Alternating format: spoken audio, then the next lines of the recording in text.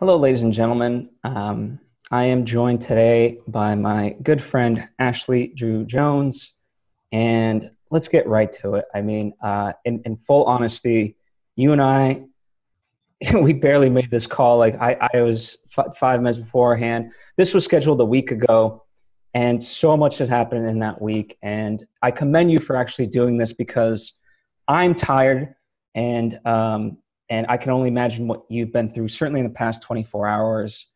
Um, so yeah, I just want to turn it over to you, and I just really want to listen. I'll try to ask questions, but I think overall, just to set the table, I realize most of my audience is white, and I want to do something about that. And so I think we need to listen, and I want to listen. So Yeah, go ahead. I think this has been a fight that I've been aware of, obviously, my entire life. Being a Black American, you see, I can't even remember the first racist thing I experienced. But I can think of like the earliest one I can recall is being like 4. Sure. So it's not something that this isn't new. I think for me personally, I've always been very active in the community. I've always been, whether it's been campaigning for politicians or whatever, I've always been very active in the community. Both my parents are respectfully very active for a lot of different organizations, and they both married people who are also very active in a lot of organizations. So activism is something that's always been very familiar.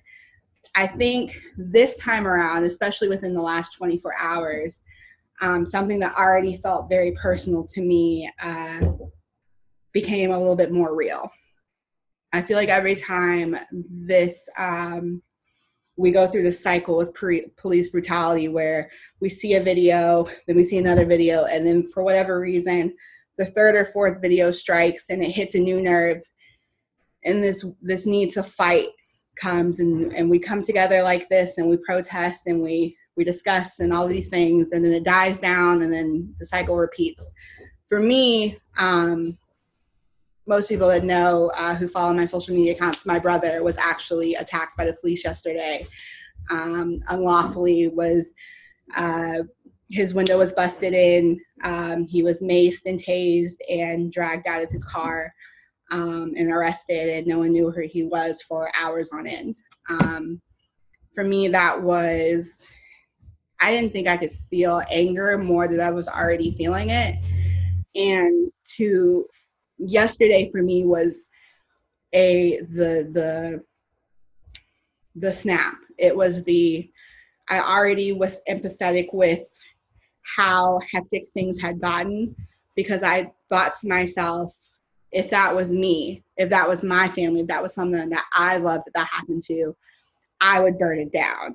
And then to see how close that was to happening, to knowing that my brother was a moment away from being a hashtag, to knowing that the carefree Black boy that I've grown up with and loved, to know that that person isn't there anymore because this innocence has been stolen from him, made me realize exactly how serious I was about burning this shit down. I think I had to turn off everything yesterday because the anger that I felt unnatural. Rightfully so. Just to offer a different perspective along those same lines, I had called the police department today, and I was asking, you don't even know their names and their badges, correct? Right. They are not on the police report, which is a requirement. And that's so, and this is, and I encourage people to really do this, because it matters, but B, you start to realize the undercurrent. I called and I said, I need to find out the names. And the woman said, well, they should be on the police report. Well, I'm like, well, they're not. So what are the steps that I can take? They're like, well, you can go to court, but you would need their names. I'm like, I'm not trying to be upset here. I'm trying to find a solution. Please do not make me get upset. Like, do you see how you're offering a dead end? Those are my dogs. I apologize. On the plus side, now whenever they bark at the window, there's a Black Lives Matter sign. So I feel like they're doing their part. They're adding on. But yeah, so it's just mind-boggling in these different ways. And, there's a lot I want to kind of unpack and ask you, but just to kind of also another thing. So there was a LA Zoom meeting, virtual Zoom meeting, to see what we can do about reform. Only 500 people could get in on the Zoom meeting. Members of the press couldn't get on and various things. And for 45 minutes, they're just talking about, hey, can we increase the capacity? How do we solve this? And there's no place for me to comment. I had called, I looked up the commissioners' names that were part of this and the police chief, and I looked up that number. It's only a police number. So I called the police and I said, hey, there's a Zoom meeting going on right now. I feel like I have at least a couple of options for you to try. Like I want to help so people can actually be part of this. They're like, well, we don't know how to. I was like, what the? Like, does nobody know how to do anything? You know? Like, I want to be part of the solution, and it's just mind-boggling. And so I know you kind of know that. I want to take a quick step back, if you don't mind. You said you experienced racism at the age of 4. Can I ask you, because people always say racism is learned. What was the youngest age you experienced racism from? Is that you know what I mean? Like the kid doing it to you. How old? How young was someone at the youngest age? I think I'm trying to remember. I think and it's so silly because I want to preface this by, it wasn't a malicious thing, but it could easily turn into, if it was nurtured, it would turn into a malicious thing. Because that's a whole own thing where I don't believe all racism is malicious, but it's equally as harmful. But I actually have my stepsister, my niece of my stepsister. She was maybe like 3, and she said, Aunt Ash, she goes, you have icky brown skin. Mm-hmm. And she's a little white girl. She said, you have icky brown skin. Why do you have icky brown skin? And we have white skin. And I looked at my stepsister, kind of waiting for her to jump in on it, and she didn't. And it was an opportunity for me to kind of talk. And I knew that my little niece didn't mean it mean. You know what I'm saying? But that idea of my skin being icky and hers not. And I mean, this was a family member. Yeah. Well, the earliest racism I can remember towards me is family. Mm-hmm. If people don't know, I'm biracial. But when I was little, the earliest thing I can remember is my mom remarried my stepdad, who I'm extremely close with. I consider him my dad. I grew up with him. But I remember meeting his side of the family when he and my mom started dating. And I was like 3 or 4. And I remember the reaction, because I don't think that they told his family, because my mom's white, but I don't think that they told his family that I was Black. Mm-hmm. And I remember feeling the disdain when I walked in and met my now grandmother and my aunts and uncles. And I remember being little and feeling, it wasn't like they were calling me the N-word or anything like that, but I remember the blatant difference between how I was treated and how my cousins and how later in life, my siblings who came around, how they were treated in comparison to me. And I remember from the jump feeling like I didn't belong and I wasn't welcome, which is crazy because you're 4. And understanding at 4 that it was because strictly of how you looked and and you're 4. How do you dislike a 4-year-old?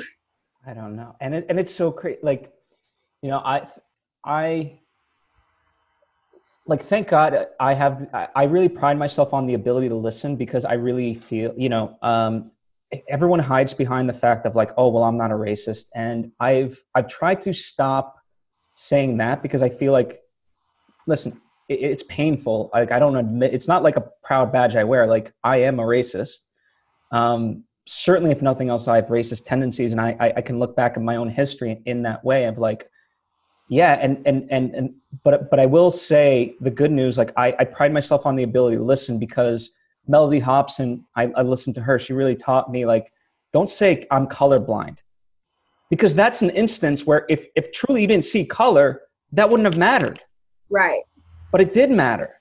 And so don't say you're colorblind, because you're not. And I'm not obviously saying, I'm not saying you.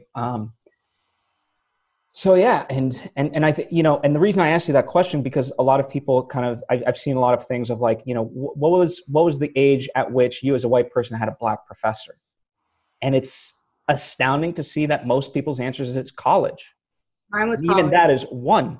It's not like, oh, all of a sudden I have a black, curriculum, just one. Mm-hmm. And, I was talking with, luckily, I had a wonderful professor named Rob Patton Sproul, and to this day, he remains a mentor.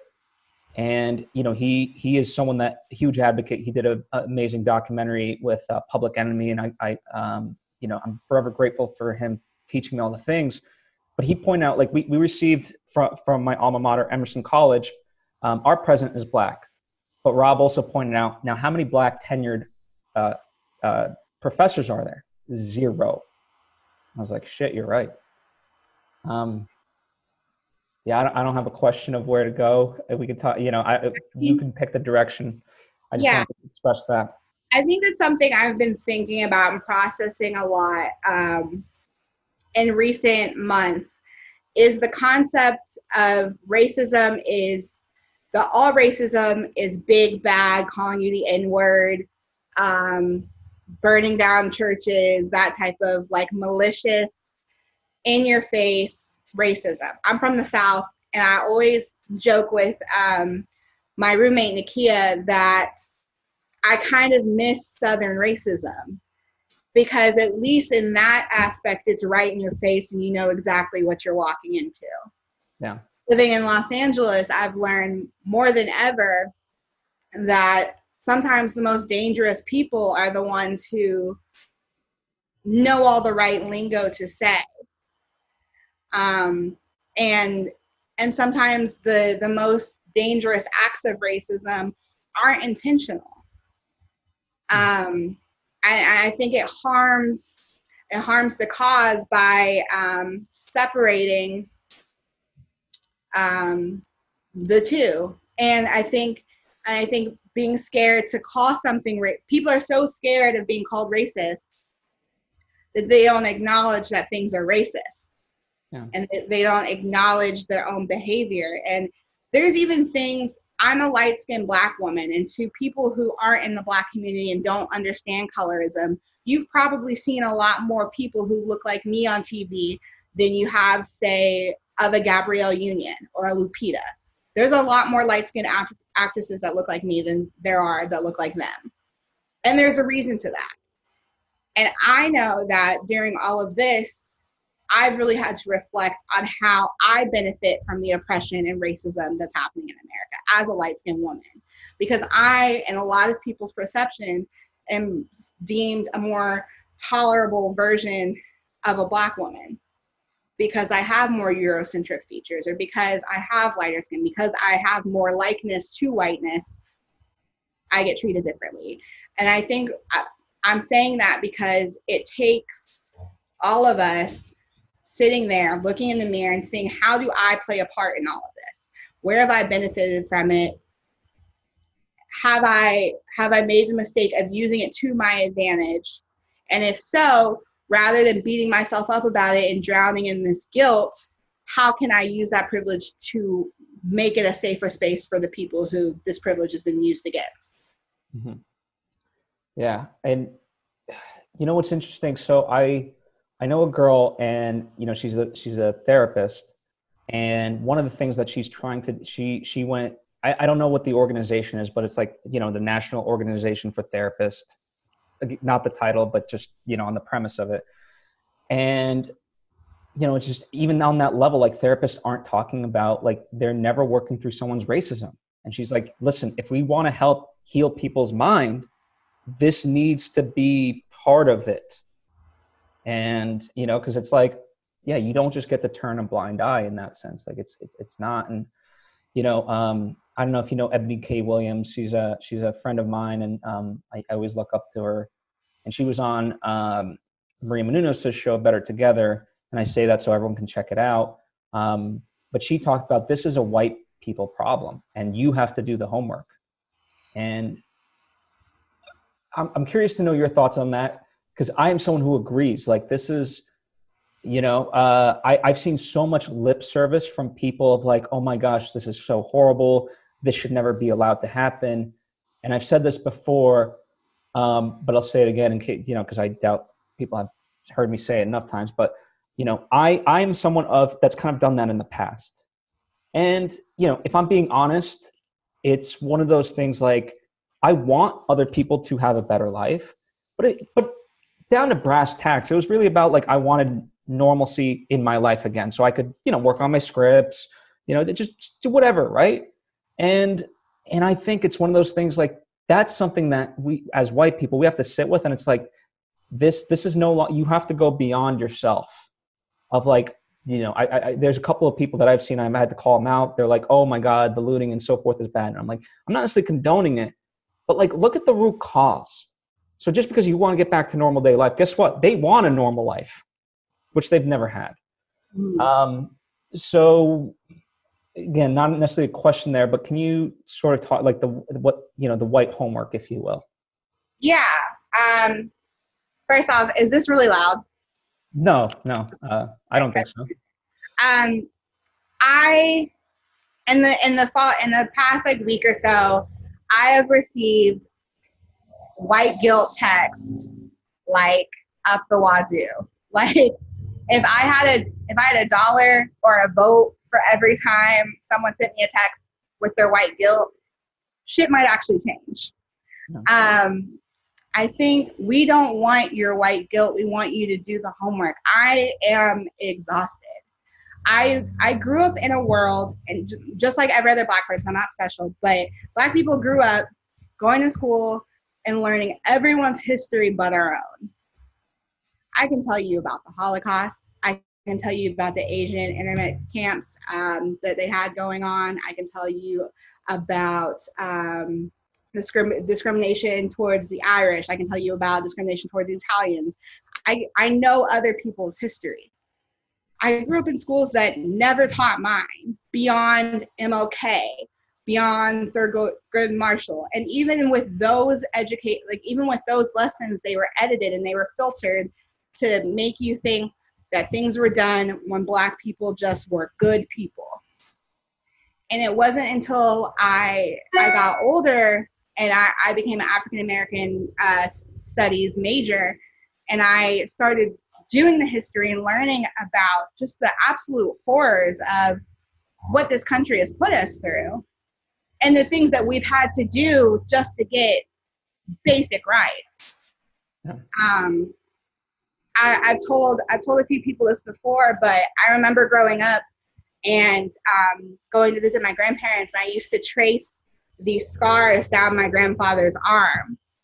And I remember finally getting a little bit older and asking him finally where they came from. And it was from being beaten by the police for just a sit-in, for doing exactly what I'm doing now, back then. Yeah. So it's like, we don't need your guilt. I need you to take that guilt, and I need you to take it to your friends. I need you to take it to your family. I need you to understand that, like, you lose relationships, you might lose friendships, but we're losing them on a whole nother level. I mean, you're losing a life. You might lose relationships and friendships because you all disagree. I'm losing relationships and friendships because my friends and my family and people who look like me are being buried 6 feet under. Yeah. Like, it's a different scenario, and we're in such a blessed time where all of this information is at the tip of our fingertips. I have a friend, and I know you know her too, Ali Nasta, she's an amazing host and writer and everything. And one of the best texts I received this week was from her, because she said, "I'm sorry, I love you. These are the things I'm doing to educate myself. And if there's more that I can personally do for you as a person, let me know." And I thought that was such a beautiful text to get, because it wasn't requiring me to do any more emotional labor. because the Black people in your life right now are using all of their energy to keep sane and to stay alive and to try to find an inkling of hope during all of this. In an effort to really kind of clarify it, what do you think is the difference of sincerity versus insincerity? Because I go back and forth, and I don't know what to necessarily text. And, I am someone that is like Ali Nasta in the sense that I want to offer that up and I want to offer up solutions, but I would never I don't want it to come off as lip service of like, oh, hey, Drew, so sorry. By the way, here's what I'm doing. You know what I mean? And I know that she's not saying it in that way, but I just never want it to be conceived of like, oh, hey, by the way, like, look at me, I'm now good because I'm doing X, Y, and Z. So right. What's the fine line? I think for me, in politics, before you vote for someone, you always look at their track record, right? So you always see what they're saying all the right things, but I always look at their track record to see if they actually follow through with these things. Mm-hmm. When you are offering whatever you're offering to your Black friends, let them see that, like, I don't want you texting them like a post where you are arguing with a racist. But I think, like, for me, in the case of like Ali, I knew what she was saying was sincere because she sent me that, but then I could see her learning, whether it was her educating someone else or whether it was her offering resources to other people. I saw her do the work. And it's not necessarily that I needed to see her do, like, needed it to believe it or whatever. Like, it's not like it was a performative thing where she texted it to me and then I instantly went and looked and double checked. It was just one of those things where it was like, she texted to me, I put it in my pocket, thank you. And then as I was going through and strengthening my own education and working on myself, I was able to actually pull a resource from her. Mm-hmm. Awesome. And I think that's the difference is we can tell when it's performative and we can tell when it's not, because your actions will always line up. Yeah, absolutely. They'll always show. One of the things that I have learned and sort of grappling with is the fact, like, whenever you protest, this should not be about Trump ultimately. And right. That's not excusing him by any stretch of the imagination, but it diminishes racism because it's not a new concept under Trump. Right. Can you speak to that a little bit more? Because I know you have very similar feelings in terms of Trump. So how do you kind of, extract the two or separate the two? Absolutely. Trump is the face for now of racism. Racism has many masks, it has many faces, and for now, Trump is now. Do I believe that Trump has held a microphone up to the voice of what America really is? Absolutely. Do I think he's put a microscope and shown us all exactly how much we haven't progressed? Absolutely. But these things these things have been existing the entire time. The president, we live in a democracy. The president has power, but that power only goes so far. So before we tear down simply the president and strictly say that this is a Trump issue, review how the politicians in your state, in your city, in your districts are handling this. A very great example of this is how Eric Garcetti, the mayor of Los Angeles, is handling the protest right now. In response to the protest turning violent, Eric Garcetti decided that he was going to shut down COVID testing centers as a punishment for police officer cars being set on fire. Which is questionable in of itself, because I've seen pictures, like, we live in, like the joke being, we live in Hollywood, we know what a picture car is. Yeah, I was physically there when those things happened and can tell you from the bottom of my heart that car was planted with the intention of escalating a situation. But even if we take that away, the response to racism, the response to Black people and their allies crying out and saying enough is enough, you decided that because they risked their lives by exposing themselves possibly to COVID to fight this nationwide issue, you decided to punish those people by taking away testing centers to them. That in itself is a disgusting racist act. Michael Moore, who's the chief of police for Los Angeles, Not today, to be confused with the other Michael Moore, the documentarian. Two correct. separate people. Correct. You probably saw him go be a trending hashtag on Twitter because he came out and said that the looters were equally as responsible for the death of George Floyd as the police officers. Yeah, not the time to say it. You don't say that. It's not, but that's, we the people have control of who puts chief of police in position. Mayor Garcetti has protected chief of police Michael Moore for years. Under Michael Moore, there have been multiple, I'm talking like dozens upon dozens of unexplained Black and brown deaths at the hands of the police that have never been brought to justice because of Michael Moore's racist tactics. And Mayor Garcetti has backed him up the entire time.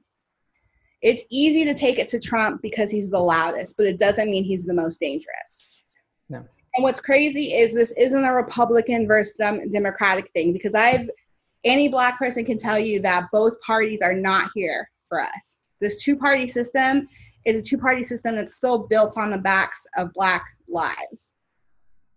So it's not a us versus them. It's not a liberal versus conservative. It's not it's a whole system that's completely messed up and completely built on the oppression of Black people. And so the vote for your state representative, to the vote for your mayor, to the vote of your senator and governor, and yes, president, those are all equally as important. Yeah. I want to ask you, there's a couple I want to start to get solution oriented, / like hopeful. I don't know how well you've been tracking the international side of this because, I'm not trying to correct you. In fact, I'm trying to help. I'm very encouraged that this is an international movement. Just a small example, trains in Belgium have Black Lives Matter, and it's not graffitied. It is deliberate by the country or the train organization, whatever you want to call it. Berlin, outside the U.S. Embassy, people are protesting. London, in gentrified areas, are protesting. Toronto, and it's only building. So, yeah, it is not a Republican, Democrat. This is international, and but you can speak to that. But also to talk about the solutions. The big thing of defunding police. I want to kind of talk about that, and I want to pose what I know, and then perhaps you can correct me / add on to it. The police departments across the country are heavily overfunded comparatively to libraries, health services, transportation, and the argument being that defunding the police will actually elevate the community. And part of it, I was listening to Pod Save America, and I forget the person's name. I've just had so much information, so I apologize. But the latest Pod Save America episode, they had a guest, and he was talking about behavioral and action change. So he was talking about putting body cams has not deterred the police violence. So you have to do both behavioral and action. He was talking about how having the threshold is over 34%. If you have over 34% of the police station be at least Black, that lowers it. He was talking about, I'm trying to think, there was a very important one. Oh, one of the big things that he was talking about is most of the 911 calls that people get is the equivalent of, a house dispute, a cat in a tree. You don't need weapons for that, and hence the argument. So am I incorrect in any of that? Because I'm learning it, and what else do you want to sort of add to by all means? I totally agree with all of that. The problem with our police system, especially right now, is it's overly funded, and the training there's not enough education and training. I am from a long line of police officers. I have multiple police officers in my family. I love them dearly. I also can recognize, though, that the training that was necessary for when they became police officers is not extensive enough for someone that I would feel comfortable having the access to all of the military equipment that the average police officer has. Question, do they get recertified? Because my mom's a nurse and they're constantly being recertified. No, and that's the problem, that the qualifications to become a police officer vary by county, they vary by state.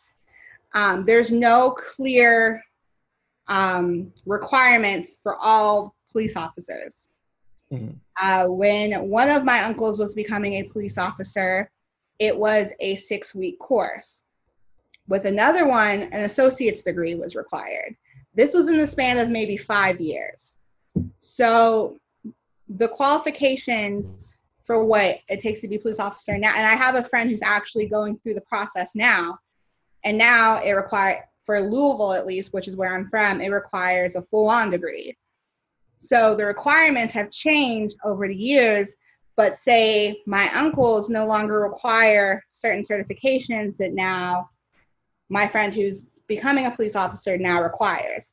So you have people who have been in the force for 10, 15, 20 years who all they had to do was graduate high school with no psych background check and no real training, who are walking the streets alongside people who, have had to maybe jump through a little bit of like more hoops, but that is strictly from county to county difference. And feasibly, one could argue, right, that the people with the lesser training, because it's from years past, they're in higher positions in the police force, correct?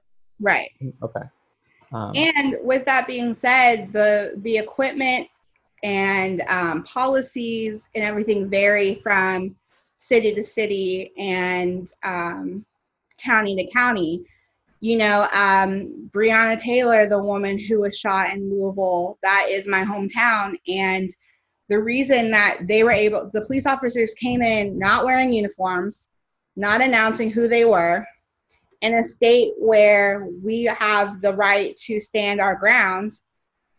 So they come in, don't announce that they're police, don't have to knock on the door and say that they're police, and automatically are met with bullets, which is a natural response to anyone in the state of at least Kentucky. If you come into my house, I'm allowed to have a gun to protect myself and stand my ground. If you break into my house at 3 a.m., most people are going to respond with bullets. Yeah. Breonna Taylor was shot 8 times in her sleep because of a policy that Louisville had. Now, that policy isn't existing here. Do you see what I mean? Like, there's not a straight laced, like, this is the standard, this is what's allowed. It varies from county to county, and that's intentional because it sets people up for failure to not know their rights. Mm-hmm. So, whether it's the NAACP or whatever, I think I'm seeing pretty clear cut demands. And so that's part of it, correct? Just have very specific demands, don't let them change, and spreading it so that way it's consistent across, county and so forth. Right. And what is, I guess in that policy reform, what is the best way, like apart from voting, because I think a lot of people, go out and vote. And I think absolutely, I'm not, if anything, I'm not discouraging it, I'm encouraging it.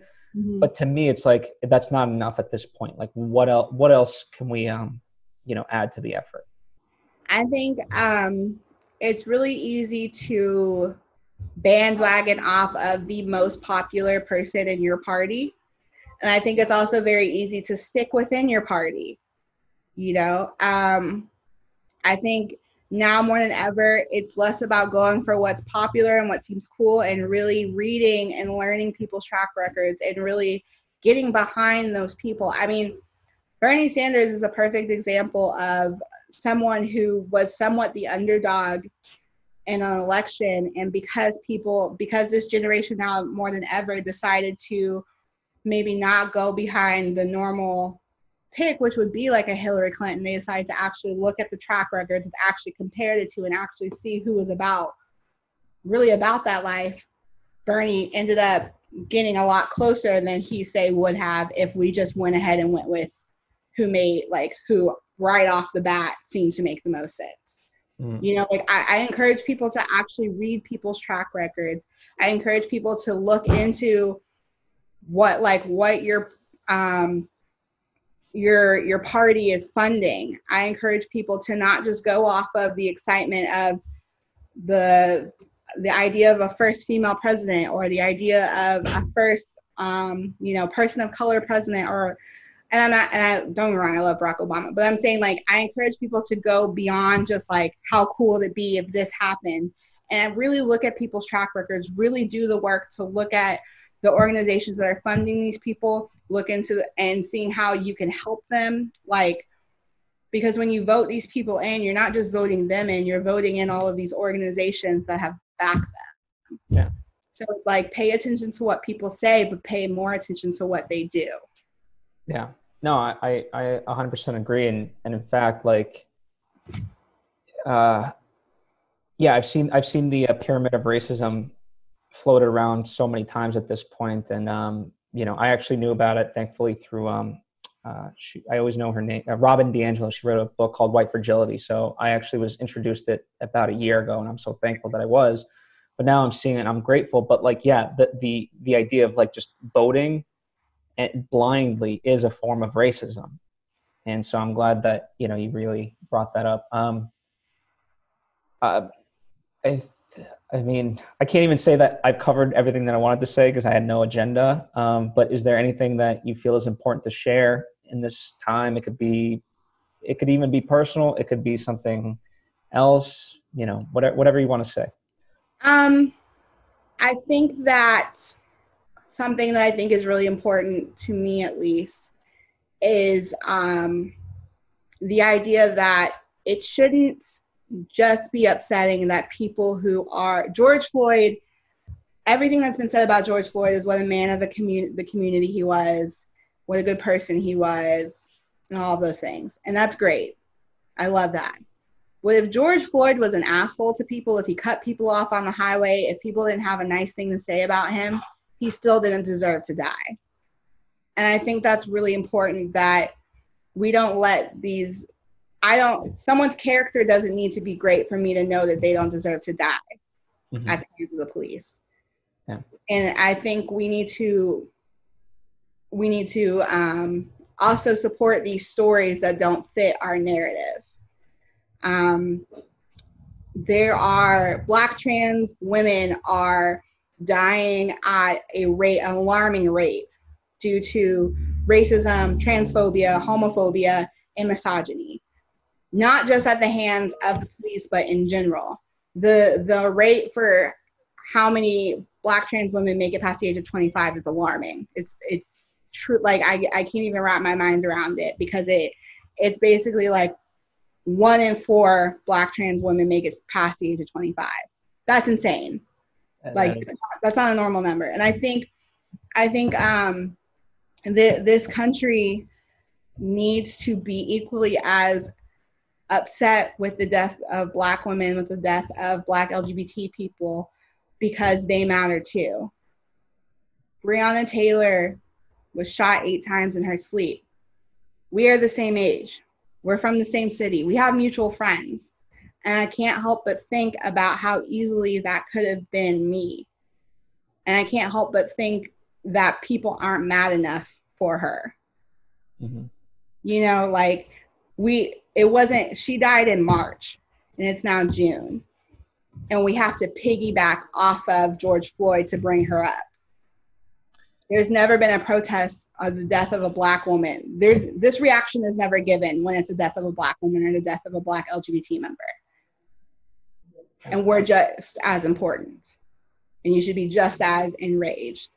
And you should want change just as much for those people. Corinne Gaines was a woman who was shot in her home by a police officer. And people stopped supporting her because she fought back, even though she was completely in the right, because it was painted that she was an angry Black militant woman. People then decided that maybe her death was justified, even though she was a targeted victim of police brutality and was killed in front of her child. So I just think, like, when you're hearing these stories, just know that these are the stories that people have deemed those people were unworthy of dying. That's just the tip of the iceberg. There are hundreds of stories of people who've died same horrible deaths, but their story maybe didn't fit the narrative quite as much. And I think like it would make you realize that this happens a lot more than we're perceived. Not to like, one of the interesting things for me, it seems like a big part of this was Amy Cooper's video, but in a large sense, it kind of has diminished. And I want to get from your perspective, because I think if ever there was a mirror, this would be it. Mm-hmm. Simply because, you know, I think Trevor Noah, he did this great video, and he talked about it like, you always talk about like, oh, people know they can weaponize the police, but this wasn't an idea. This was point blank evidence of that. And I don't, you know what I mean? I think it's one of those things, like so much is happening, and it's not like I'm saying like think one over the other, you know, and especially like we go down the list of like everyone, you know, someone was saying like, there's been 601 deaths since, I forget the exact like timeline, but I'm like, those are the ones we know of. Yeah. You know, like, and those are the ones that escalated to that point. And to jump off your point about Amy Cooper wanted to happen to Christian Cooper what happened to George Floyd. She called being perfectly content that was a possibility. And we need to stop calling these women Karens and the male equivalents, the Chads or whatever, because you're taking away the point that this is white supremacy working in real time. By giving it a fun little name, you're sugarcoating what it really is. Yeah. And go ahead. Sorry, no, I just like, I'm just very curious. Like, how do we make people see that is a mirror? Because like, I guess that was my ultimate point of it. It's like, if you don't get it at this point, where are you looking at? Yeah. You know, like how I don't, and that's might be like the unanswerable question of this, but I don't know how. I wish I knew. The Amy Cooper situation, to me, that's a normal Thursday. You know, like that. Every single Black friend I have or Black person I know, including myself, has a Amy Cooper story. I've told a couple people, when I first moved to Burbank and was moving into my apartment, I had the cops called on me because it was assumed that I didn't belong in this neighborhood and that I was breaking into an apartment. When I first bought my car, which is a BMW, I got immediately pulled over because the cop assumed that it wasn't my car. Yeah. You know, I have a great job and I make good money and I'm, you know, college educated and X, Y, and Z. And I want people to understand that it's not a matter of us presenting ourselves a certain way or anything like that. Like this is people are aware. At this point in time, people are fully aware of the damage that the police have done towards the Black community. When we actively are calling police the Black community, you know that this is a possibility. You know what could come about it, and you're telling us that you would rather that happen to us than you have a slight inconvenience. Yeah. Well, I truly appreciate it. I have to unfortunately jump off because of other stuff that I have to do. But I sincerely appreciate you sharing this, and I know it even feels so fucked up to like have had to ask. You know what I mean? Because it goes back to the idea of like, oh, we're looking to our Black friends to educate us on this, and it's like, yeah, they agree. But where can people, you know, follow you and hey, stop. Where can people follow you and you know, I don't know, follow you, but also what do you want them to look for in terms of, you know, what I don't know, the account that they should follow where they can actually take action and so forth. For sure. If you guys want to follow my own personal account, I post a lot of resources as well as like members of various communities who can help you take part in the fight in various cities. All of my social media is OK Drew J. That's OKDREWJ. But some really great podcasts that I think you guys can check out to really benefit. If you are looking for, if you're a Christian or a person of faith and you're looking for some understanding and how to perceive all of this, especially if you are a white ally, I recommend Existential with Corey Leak. He was my worship pastor in college. He is phenomenal. He actually just put a story about raising children in an anti-Black world for both white parents and parents of color. And I put that in my story so you guys can check that out. And I think if you want more accounts of more personal experience stories, more understanding, more people sharing their heart.